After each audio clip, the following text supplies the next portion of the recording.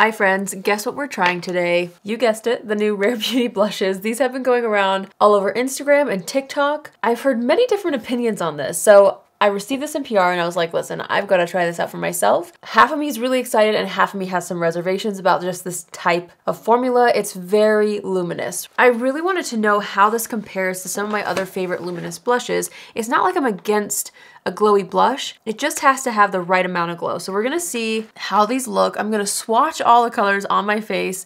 We're gonna compare it to the Hourglass and RMS blushes, which are some of my favorite, more glowy baked blush formulas. So let's get into it. There's no denying that this is a very pretty product. Here's what the PR package looks like. How fun is this? They launched this new blush in 6 shades. It retails for $26. Most of these are inspired by their liquid blushes, which we all know and love. But there is one shade that's new, and it's actually the shade that I feel like I'm the most excited to try. I mean, come on. Those are so pretty. But the question is, are they going to be as pretty on the face as they are in pictures? There's only one way to find out. So from what I understand, this product was inspired originally by their highlighter, which is also a baked formula. This is something that launched a while ago. It's a very glowy highlight. And basically, the idea was to take their liquid blushes and combine it with that formula. And then this was born. It's the same shape as the highlight, but a different color and a slightly different finish. This has a matte exterior where the other one is more glossy. But here is one of the shades. This is the color that I'm the most excited about. This is called Cheer, and it's like a really pretty light pink. I mean, there's no denying how pretty this is, but we gotta put it on the face to really get a full opinion on this. This says it's an airy, silky powder blush that brings instant life to your cheeks with a fresh, radiant flush that lasts. Let's not waste any more time. We're gonna go into this shade first. I don't know how much to use. I'm gonna do Cheer on this side of the face, just kind of pressing it into the skin. Usually when it comes to a glowy blush, I like to apply it a little bit higher on the face just so that it gives like a highlighting effect.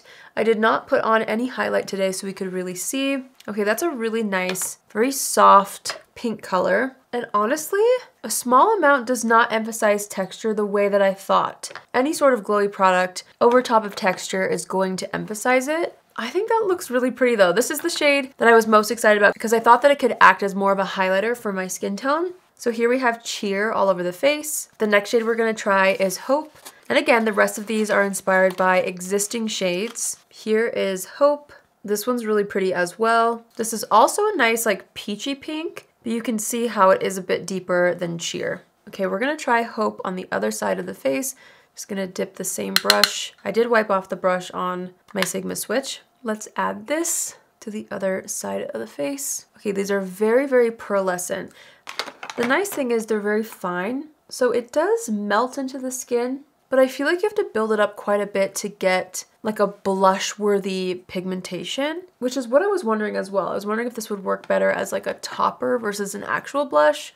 Because if you go overboard, I feel like then it does start to emphasize any texture there. Still very pretty, but I'm leaning toward this side. I like it a little better, and I feel like ultimately it gives a very similar effect. I guess it has a little bit more of a toasted undertone. But there you have it. Here is Hope swatched all over the cheek. All right, we have a clean slate. We're ready to try more shades. Next up, we're gonna try the shade Joy. This is a really fun shade in their liquid formula, so I'm excited to see how it translates in this formula. Ooh, this one looks really pretty. I'm gonna switch brushes just to make sure we're not combining any of the colors. We're gonna dip into this and start pressing this into the cheeks. Okay, this one, since it's a bit deeper, is definitely showing up a little bit more since it has a more intense like base color that's showing up. Whoops. I applied a little too much right there and things are looking wild. Okay, so I learned just now, first of all, avoid the pores at all costs. Second of all, a very small amount is what you're gonna wanna use. The more I try to build this up as like a full blush, the worse it looks. But it looks really nice as like a soft layer. At least that's how I feel with this shade. So here's Joy all over the cheeks. Next up, we're gonna try the shade Love. Ooh, this one's like a really nice terracotta peach. Let's try this on the other side. I'm gonna try to be a little more gentle with how much I apply.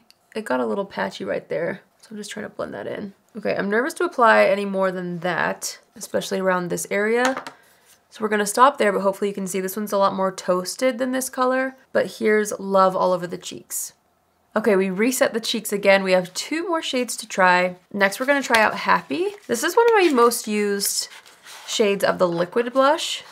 It's just a great go-to pink color. Look how pretty that is. It looks so nice. Let's try this one out. I'm just gonna start pressing that into the cheeks.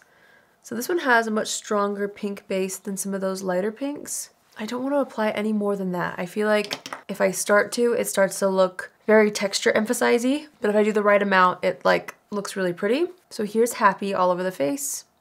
Last but not least, we have the shade Truth, which is a beautiful kind of berry color. I'm excited to wear this one. This is the deepest shade in the collection.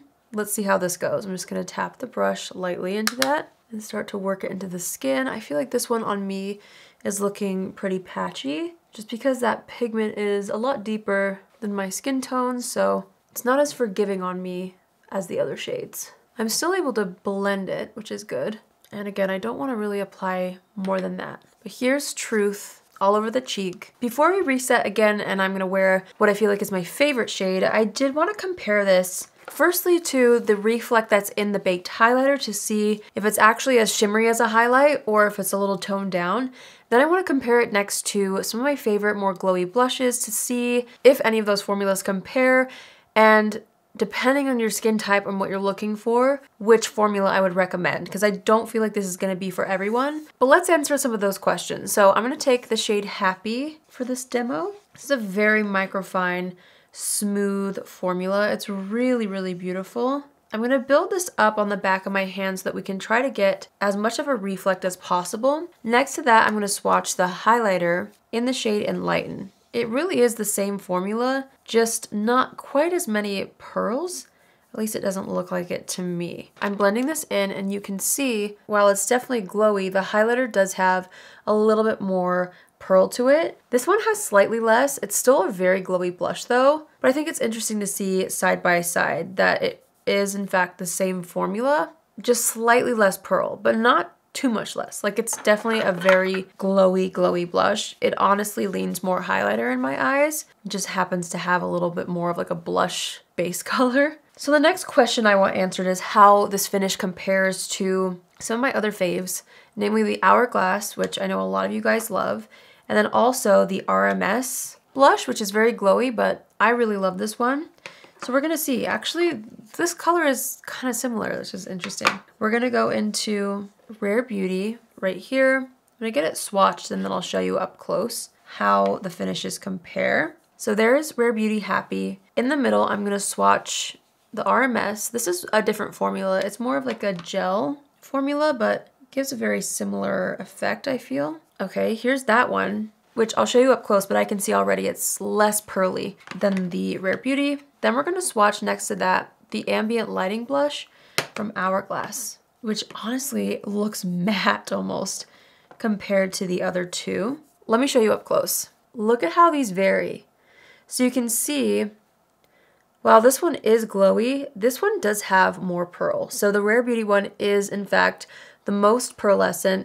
What's so interesting is how the Hourglass one looks basically matte next to these two. I'm really hoping this is picking up on camera the way it is in person. I love the RMS formula.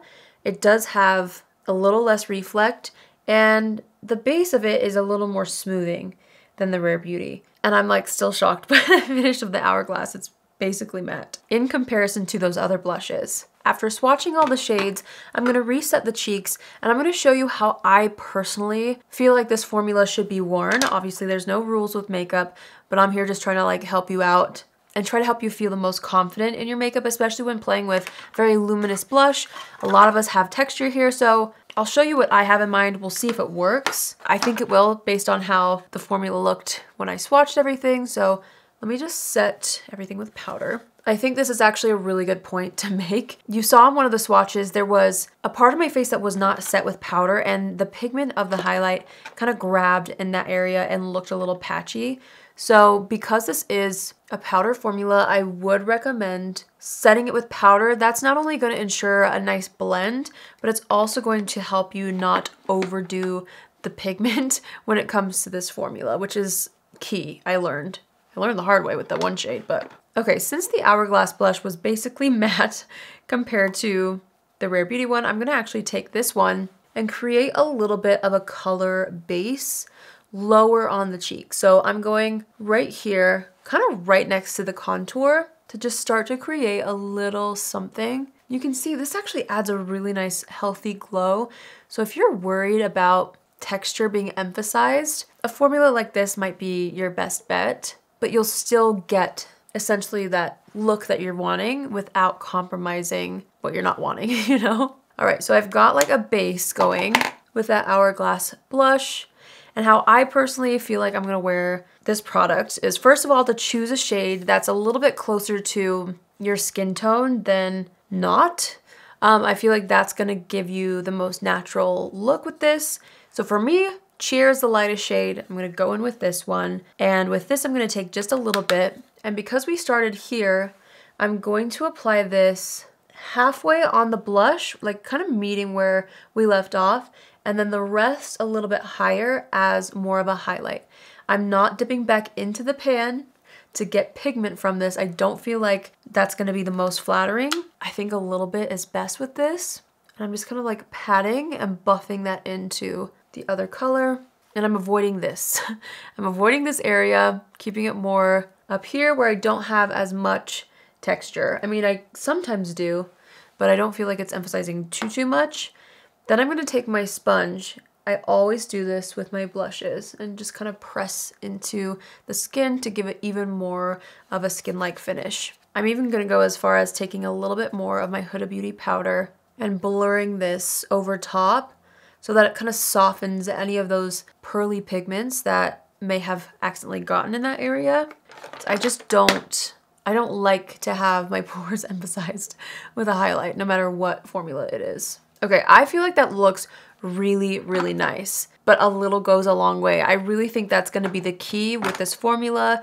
And if you've tried it and you can't seem to get it to work, maybe you're just using too much. But I personally think this is really pretty. I feel like the right amount gives that glow from within without looking too overdone. I think this product you could definitely overdo very quickly, so make sure you're using a light hand. From my first impressions, I'm actually more pleasantly surprised than I thought going into this. I thought I really wasn't gonna like this, to be honest, just because it was so glowy.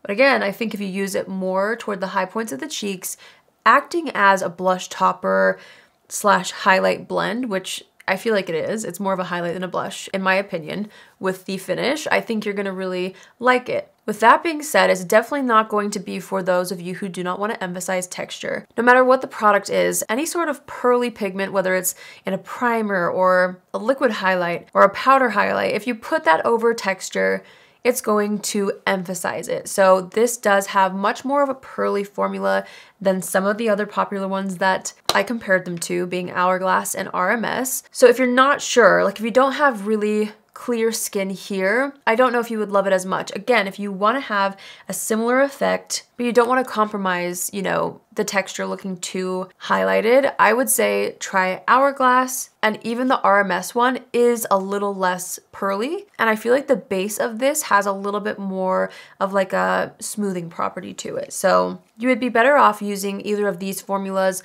alone to kind of get that actual, you know, build up of a pigmentation versus having to layer it like I would suggest with this. So keep that in mind as well. I did notice that as I built this up more and more and more on the cheeks, it just looked worse and worse and worse. So if you're wanting to have like quite a bit of a pop of color, either layer this on top of a more matte, brighter blush to create a base first, or use a very small amount and don't make it like your actual blush color. That's just my suggestion based off of trying it today. Before I forget, I wanted to show you the shades all next to each other swatched on my arm so you can see the comparison, because I know we did cheek swatches, but sometimes it's nice to see them all lined up. Here they are swatched. We have Cheer, Hope, and Joy, and then we have Happy, Love, and Truth. So for me, I feel like this is actually really, really beautiful. I like the very, very fine pigmentation of this. I do not personally think you need every shade. As tempting as it is, they're all so pretty to look at. You've got to think about which one is going to actually work best for your skin tone. For me, it's this one. I really, really like this because I feel like it actually allows me to get that hybrid between a blush and a highlight without looking misplaced. So for me, this is going to be my most used by far. I will not be using these alone as a blush. They're a topper in my mind. So if that's something that you don't want to do, maybe it adds an extra step, maybe this isn't the product for you. I've heard a lot of people really love this and a lot of people don't really love it because it is more pearly than most. But for me, I feel like I really did love it, but I think you have to use it the right way and get the right shade. And if you do that, I think it looks really pretty. It kind of gives that glass skin finish as long as you don't go over the top. Like, I really like how this looks. I think it just makes my skin look healthy, which is what we're all hoping to do with makeup in general, right? At least that's what I look for. All right, I hope you guys found this video helpful. For me, I feel like it's a really nice product, but you have to proceed with caution. So if it's something that you're on the fence about, definitely go see if you can swatch these in stores. I feel like that's gonna give you a better idea at which shade might best suit you, as well as if it's gonna emphasize texture for you or not. I think if used right, these are really, really nice, but if you use too much or maybe the wrong color for you, I feel like it actually will not look great. So take that for what it's worth. I hope you guys enjoyed this video. Let me know in the comments if you guys have tried this product. Let me know if it's worked for you or not. I know everyone's kind of on the fence, but you know, that's makeup in general. All of us have different tastes and all of us have different skin tones, skin types. So a product is not going to work for everyone, but I want to hear from you. So let me know in the comments down below. If you're new here, don't forget to subscribe to my channel. I would love for you to join the family and also give this video a thumbs up if you like this type of video. Let me know what other products are out there that you would like to see me review or compare to other things. I hope some of your questions were answered. If you're interested in checking these out, as always, I will have them linked down below for you. And yeah, that's it for me today. I hope you guys have an amazing day wherever you are, and I will see you in my next video. Love you. Bye.